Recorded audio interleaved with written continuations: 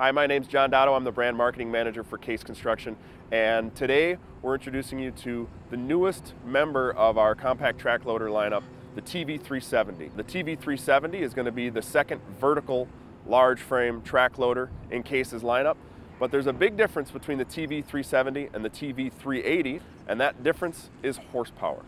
The TV370 is a 74 horsepower solution for customers looking for a large frame, high capacity vertical track loader, but you don't want to be breaking that 75 horsepower barrier that requires you to add additional after treatment to your machine. So the 74 horsepower TV370 is going to run a completely maintenance-free DOC only after treatment. The TV380 at 90 horsepower is going to require that you add a little bit of depth as you consume fuel, but there's major advantages to the higher horsepower loader. There always have been. We can now be in a place with the 370 and the 380 that Case customers can make a choice.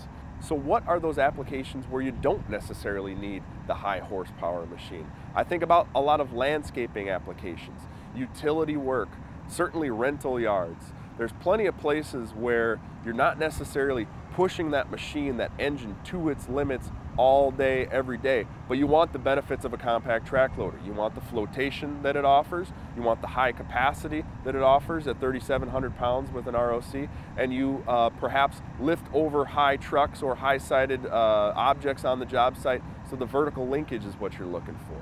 What are those applications where we are going to want a 90 horsepower loader? The TV380 makes a great choice in heavy land clearing operations where you're running a mulcher head, heavy pavement maintenance operations where you're going to be running a cold planer or a milling head, and also digging, pushing, backfilling applications. Excavation could be heavy residential construction or non-residential construction.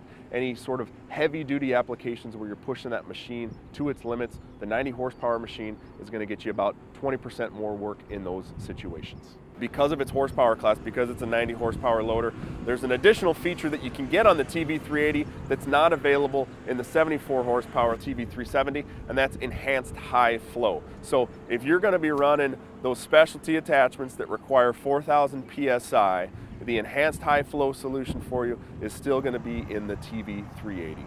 Case has given our customers a choice. The choice to be made, if you're in the market for a large frame, high capacity CTL with a vertical linkage, you've got a TV370 at 74 horsepower, a TV380 at 90 horsepower. The choice is yours. What type of work are you doing? Case is giving you the choice to select the right loader for your application.